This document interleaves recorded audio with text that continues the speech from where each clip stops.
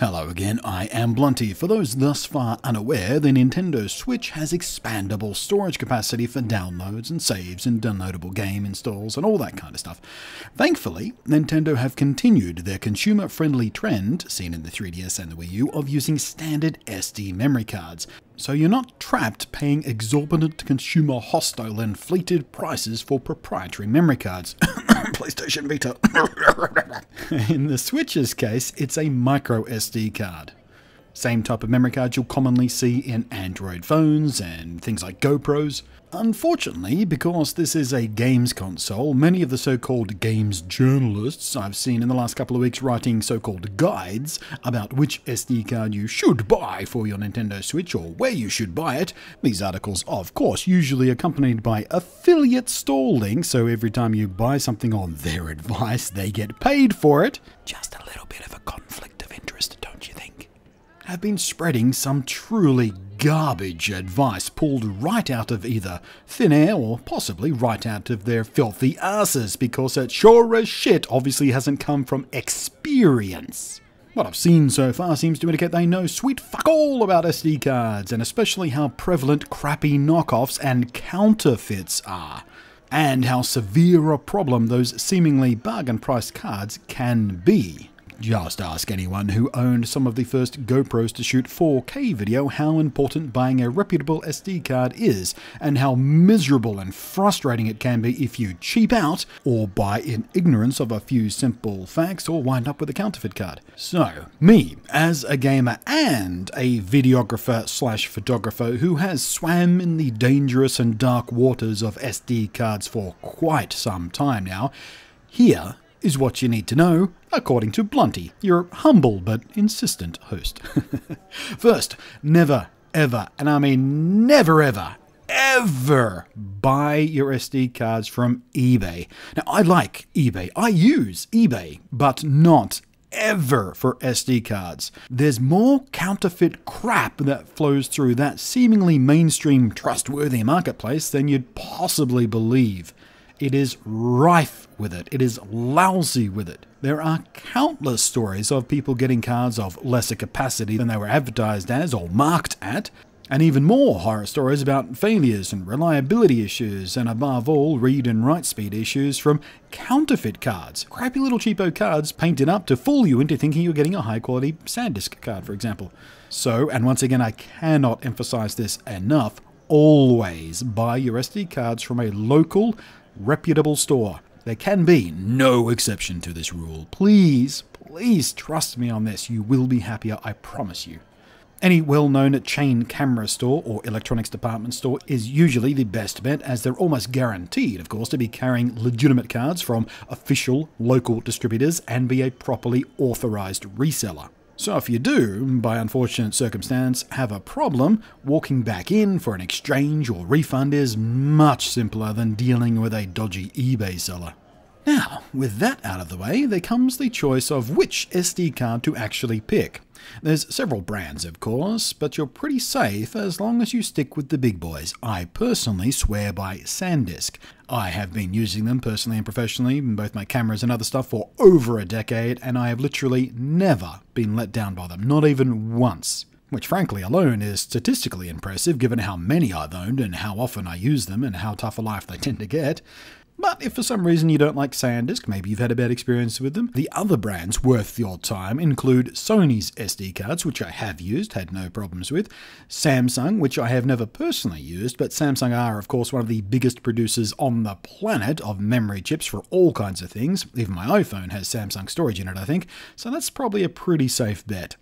Lexar and Transcend are also well-established brands, been around for ages, they've got good reputations amongst photographers, although, once more speaking personally, both of those brands' SD cards have failed me in the past, which is why SanDisk fill all my card pockets. As far as my experience goes so far, SanDisks are, for all intents and purposes, metaphorically bulletproof. Lastly, and of course most vitally, there's speed. SD cards come in various substandards, bus modes, and speed classes.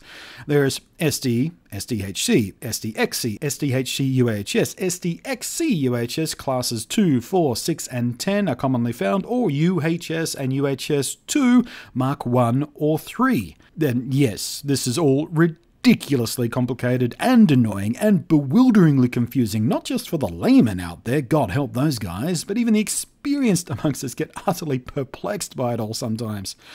But don't panic. You don't need to understand any of those acronyms. In this context, all you need to keep in mind is that for the Nintendo Switch, you'll be wanting an SDXC or an SDHC UHS-1.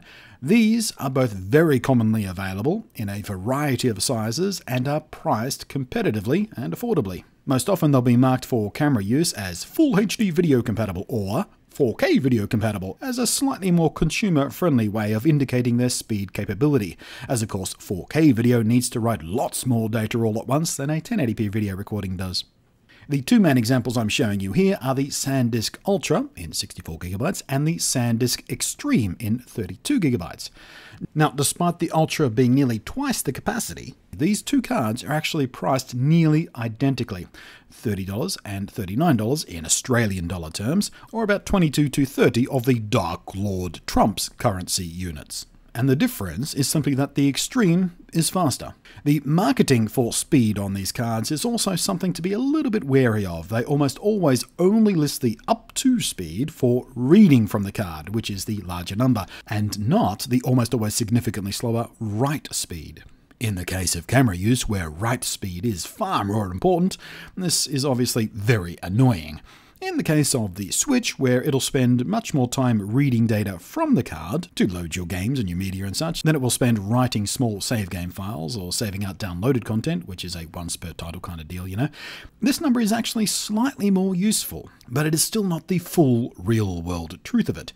So what you're seeing on screen right now is some speed tests showing the real-world read and write performance of the SanDisk Extreme, the SanDisk Ultra, and for the sake of some perspective, a common garden variety 8GB Class 4 microSD card. The same type you'll often see in bargain bins for just a small fistful of dollars. In this case, it is, once again, a SanDisk card. And it is this type of seemingly amazing deal that snags and deceives and traps many unknowing and ignorant consumers into what you can very plainly see for yourself is a vastly slower performance set. Now, we don't yet know the full technical specifications of the Nintendo Switch's SD reader, because Nintendo are very annoying like that when it comes to just bloody listing simple, relevant technical specs. We do know, however, it is documented as an SDXC reader, and the Nintendo-branded SD cards they themselves will be offering, for an inflated price surely, are also SDXC cards. So it may be that investing in the significantly faster Extreme variant card here will be a waste of money,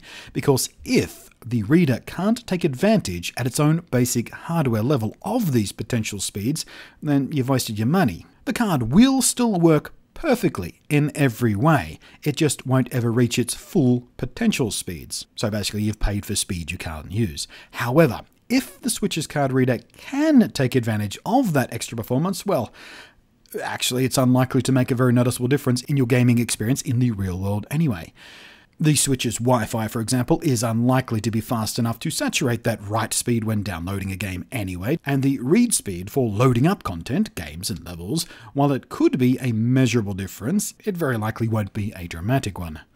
So, having walked all the way down this path, the final advice boils down to this. If you've budgeted X amount of dollars for a micro SD card for your new Nintendo Switch, spend it on a larger SanDisk Ultra card, the SDXC UHS-1 Class 10, instead of a potentially faster SanDisk Extreme card, the SDHC UHS U3. Like I said, even if the Switch does have sufficient hardware to use the extra speed, in the context of how it will be used, it won't really matter much, if at all. So you are better off getting more space for your dollar rather than faster space for your dollar. But absolutely do invest in a good quality fast card. Sure, the slow ones will probably work just fine, and maybe you think your time has no value, so waiting a little bit longer for stuff to save or write or load up is no big deal. But remember, you're on a portable hybrid device, so when you're away from your dock, the more time you wait for stuff like that to happen, the less actual gaming you're going to get done per battery charge. Small waits add up, and writing data slowly chews up a bit more battery power than a quick burst. And when it comes to capacity, how big of a card should you choose? Well, we really don't know much about how the Switch will be using the SD card, and what kind, and how much, and how large the data it'll want to keep there will wind up being. Again, Nintendo's annoying habit of not releasing useful and practical information to consumers makes me want to slap them into low Earth orbit, but my advice for now is to do what I have done. Go for the 64GB. It is inexpensive, it is very easy to get, and it should be quite sufficient for a pretty large variety of virtual console titles and the like. Even if we get a ton of GameCube games on the virtual console, fingers crossed for that, the GameCube discs themselves could hold no more than 1.4GB, or 1.35 I think it was, if I remember correctly. So that is still more than 40 of those games alone on a 64GB card. You'll be fine. If, however, you're planning to buy most of your Switch games as downloads, rather than the cute little physical media game cards, then of course you want to just get the largest microSD card you can possibly afford. The specification for SDXC supports up to 2 terabytes, but the largest capacity you're likely to find available right now in the microSD world is the 256GB ones. And for those, you'll be spending somewhere in the realm of $200 to $300. Depending on where you buy it, what brand it is, and what currency you're using, and all that kind of stuff. For some, it may be worth spending that much. For most, I'm betting the 64GB one will be quite sufficient. Thanks for watching. I hope this has been interesting and useful. I am Blunty, and I'll catch you next time.